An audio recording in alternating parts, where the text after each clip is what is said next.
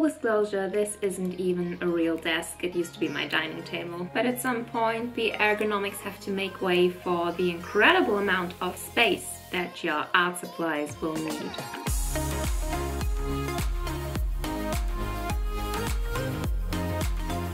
Thank you so much for joining me in today's desk tour. I hope you're well and can find some inspiration from the art supplies I always have handy, I use all the time, and the art supplies I have just next to my desk. Let's go! The most important thing is right on my desk. It is from IKEA and it has 4 drawers as well as another bottom shelf.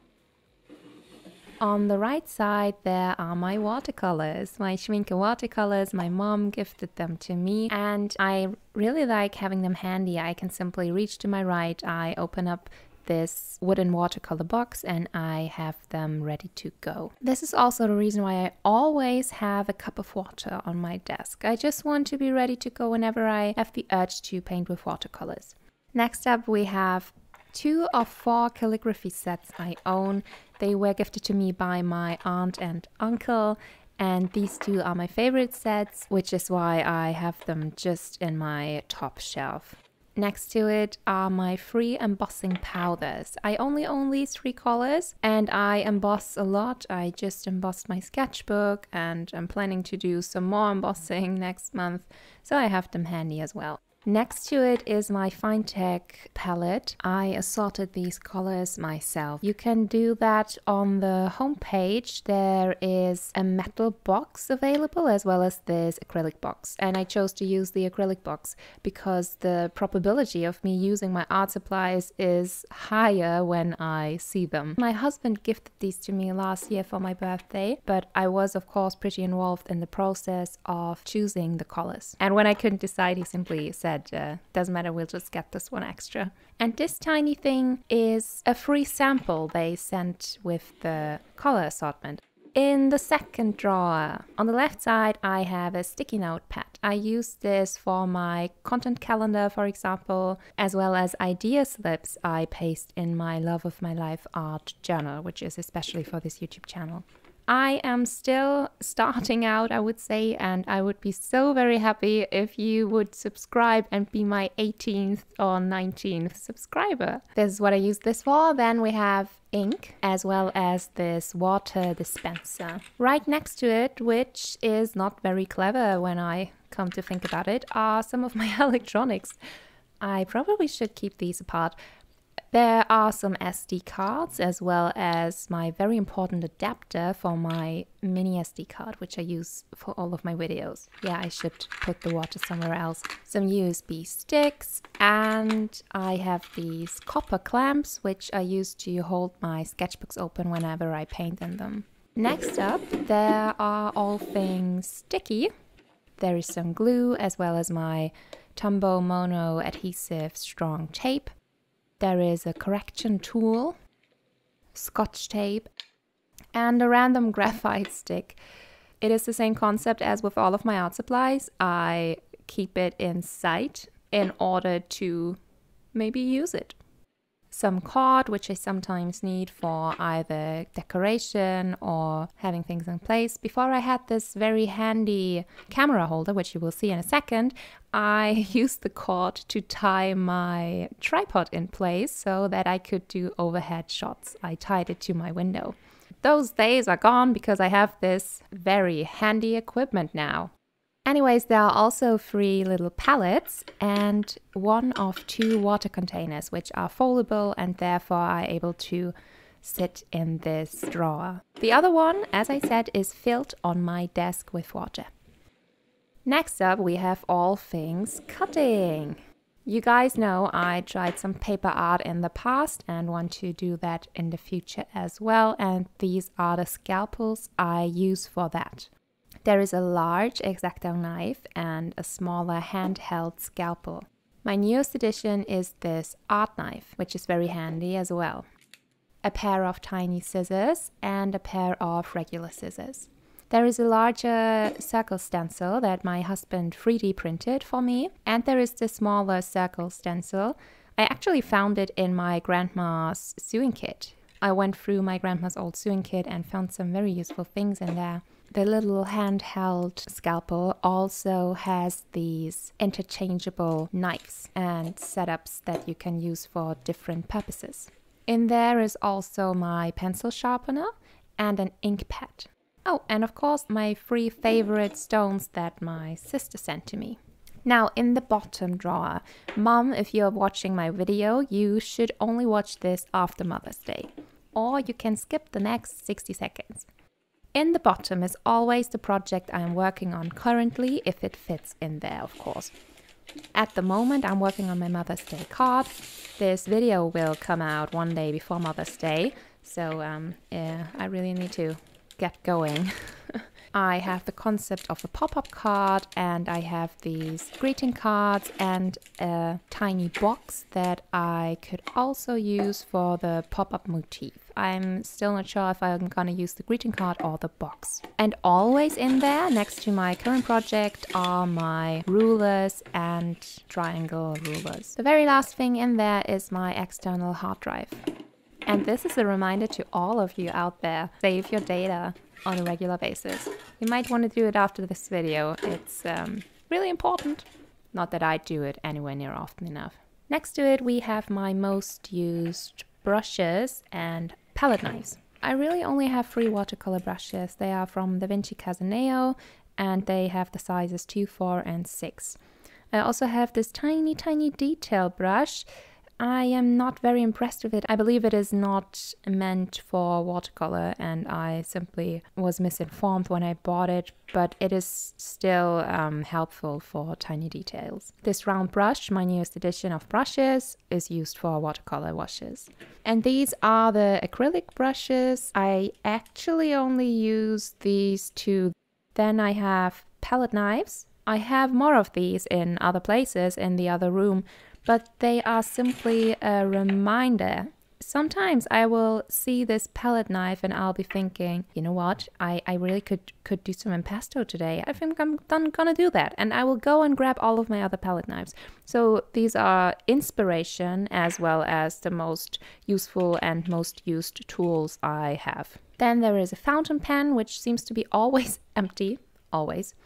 And some special markers, gold and white markers, a silver marker, a CD marker, and 2 of my free brush sign pens from Handheld.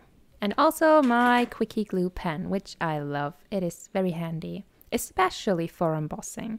Here we have some erasers, some hand lotion, and whenever I get angry with my hair because it keeps falling in my face, there are some hair ties as well as clips.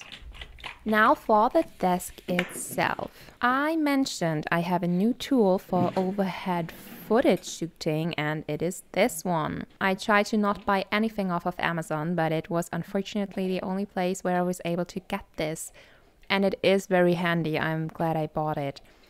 Also, I have this lamp that I use, for example, in the morning when I do my journaling and it's still dark outside. I need a highlight spot so I can see what I'm doing.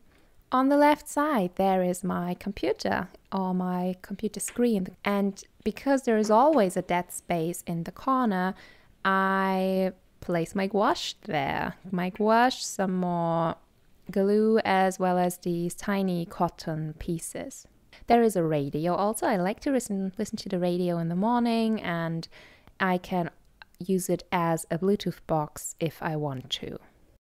Last but not least, on my desk, I always have this. It's not a pencil case, but I call it a pencil case. This was from some flight over 10 years ago where they were still giving out free things. Can you imagine? They don't do that anymore. So anyways, in there is my most used sketchbook equipment. I can go in depth in another video if you want me to, but for now I'll just brush over it quickly. Brush over it. My 3 most used fine liners are Unipin fine liner in 0.5 and in a brush tip. And I also have this Faber-Castell Eco Pigment in 0.4. This one my sister gave me in a set. I have lots of art equipment that I was gifted to by people who asked me what I wanted for my birthday or for Christmas. And for the last 2 years, I almost always said, some kind of art supply, so I have a large art supply collection.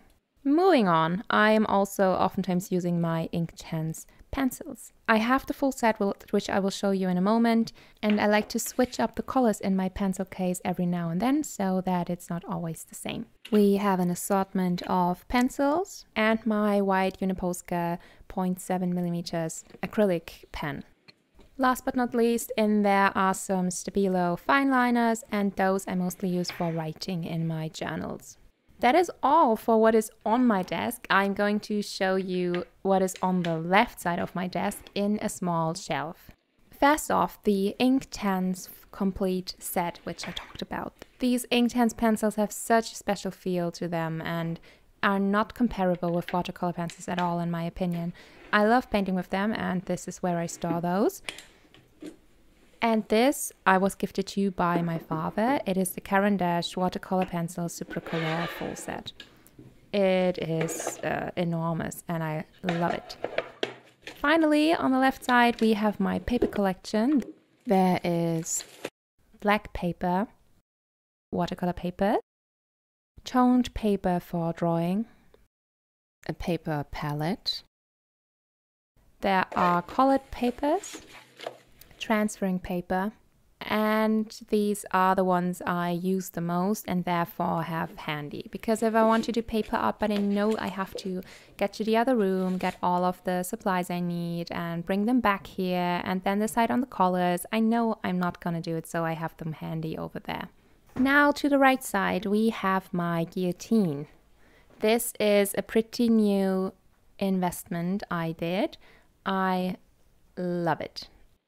There is a cutting mat underneath and there is another cutting mat for my silhouette. Over here we have my heat gun, which you need for embossing or drying watercolor paintings when you are too impatient to wait. Usually my acrylic paints from Liquitex are stored here, but currently I gave them to a friend who wanted to try some acrylic art and I only have the swatches. Finally, this is the last thing I have in my immediate surroundings and will need when I work on my desk. This is another container with drawers from IKEA. There is my washi tape in the first tiny drawer, as well as the little prints books I created. Then we have my fine liner collection.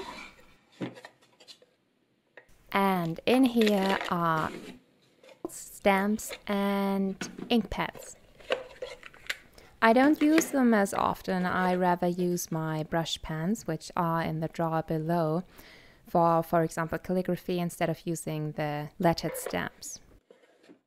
This brush pen collection was the second large art supply thing I got, right after my watercolors. It all started with the watercolors I showed you at the very beginning, which my mom gifted to me, and I loved painting with them so much that I continued with these brush pens. And I kept going and kept going and kept trying new mediums and had so much fun. On the left side there are these Posca pens. I researched which colors I wanted and which sizes I needed, and this is what I came up with. Finally, in the last drawer, there are electronic things and cables. For example, for my camera, I do have 2 spare batteries because it keeps breaking on me. I do not recommend my camera.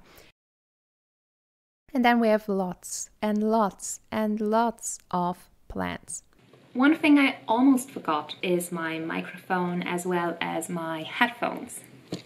I like that I can attach it to my table and simply pull it over when I need it. Isn't that just the handiest thing? The very newest addition to my studio setup are these 2 LED lights from Neewer.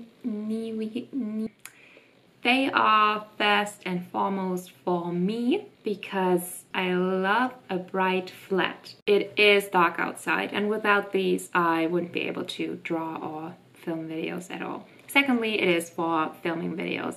Anyways, this was my desk tour and I hope you feel inspired and had fun. I am still relatively new to YouTube and I would appreciate your support so very much by either a like for this video or maybe even a subscription if you want to see me in my next video. I can't wait to see you then and hope you have a good time. Until then, bye!